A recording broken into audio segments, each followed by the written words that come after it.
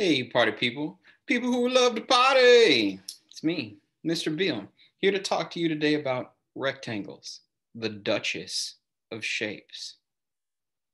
Now, you know rectangles from way back. Everybody has had plenty of run-ins with rectangles. And that's because it's one of the most identifiable shapes from when you were a kid. And it's one of the easiest to master. What you probably don't know and have not realized up to this point is that rectangles are also parallelograms. That means they have all of the properties of parallelograms. Both of their opposite sides, or their pairs of opposite sides are parallel. They've got that going for them. Both of their opposite sides are congruent. They've got that going for them. Their opposite angles are congruent. And their diagonals bisect each other. What rectangles do, rectangles change one thing and get a whole bunch of stuff for that one thing.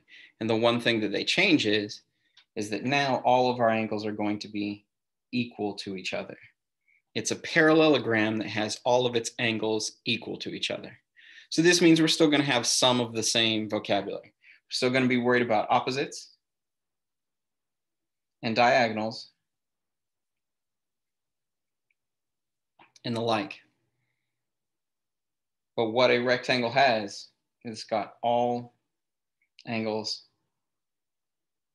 are equal.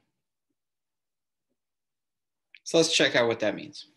First of all, old school, if it's a parallelogram, its opposite sides are congruent. And this is something you already knew about a rectangle because it's like the first thing we teach kids about rectangles. So as I move over here, I'm like, how would I figure out all these things? Well, these two are equal to each other. Y is equal to 42. And these two have got to be equal to each other. 5x minus 3 is equal to 2x plus 6. You may have seen this somewhere before. You end up with 3x is equal to 9. X is equal to 3. That means this side has got to be 12. And this side also has to be 12. So what's special about that? Well, not a whole lot exactly, but we do have an area formula for rectangles. Oh yeah, and the area is equal to the base times the height, or the bottom times the height. You may have seen this as length times width. So I can easily calculate the area of this by multiplying 42 by 12. And 42 times 12 is 504 units squared. Voila. So that's just a little bit extra for you because otherwise you already knew this. Now, what is going on down here? Boop, boop, boop. All of our angles are equal to each other. What does that mean? Well, in a quadrilateral, if they're all equal, they all have to be 90 degrees, every single one of them. Because in any quadrilateral, the sum of your angles is 360 degrees. Unlike a triangle that adds to make 180, quadrilaterals add to make 360. So as you move here, you may be thinking to yourself, in order to do this problem, I should take my 6x plus 1 and set it equal to my y plus 15. Guys, that wouldn't get us anywhere. We've got two different variables. Poop time. Instead, rely on the fact that we know that since these are equal, they've got to be 90 degrees. 6x plus 1 is equal to 90. And y plus 15 is equal to 90. Up here, you'd subtract 1 from both sides. You'd have 6x is equal to 89. And you may end up crying yourself to sleep because after you divide by 6, x equals 89 over 6. Yikes. I know what you're thinking. Mr. Beal, plug it back in and see what the angle is. I already know what the angle is. It's 90. That's where we started. Over on this side, we're just going to minus 15 from both sides. And we end up with, let's see, 8, 5. Y is equal to 75. Voila, rectangled.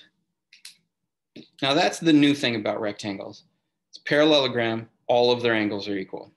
Has all the rest of the properties of a parallelogram, its angles are equal. The bonus that we get for that is rather strange, and it has to do with the diagonals. Our diagonals not only bisect each other. Remember, in a parallelogram, your diagonals cut each other in half, but they're the same length now that we've got all those angles to be equal. So each one of these pieces is the same, And these big pieces are the same as each other too. So as I move over here, with my little pieces, I've got 4b is equal to 23. Well, if I want to find b, I just set them equal to each other, just like I said. Divide by 4, divide by 4. b is equal to 23 over 4. Ooh, look at that fraction. Oh well, fractions happen.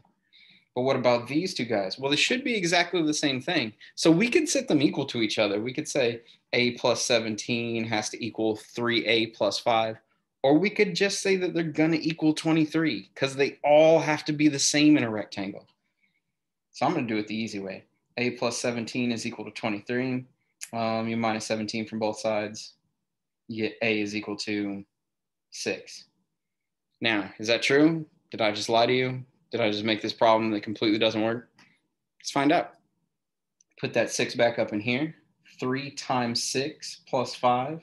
It's going to be 18 plus 5, which is, oh my God, it's 23, just like I told you. There it is, folks. Rectangles, the duchess of shapes, has all of the things that parallelograms have going for them. And now, the added bonus of all of the angles being equal, or if you prefer, all of the angles being 90 degrees. There you go. Hey, stuff ain't changed. Real crazy. Stay safe out there. I guess I said that backwards.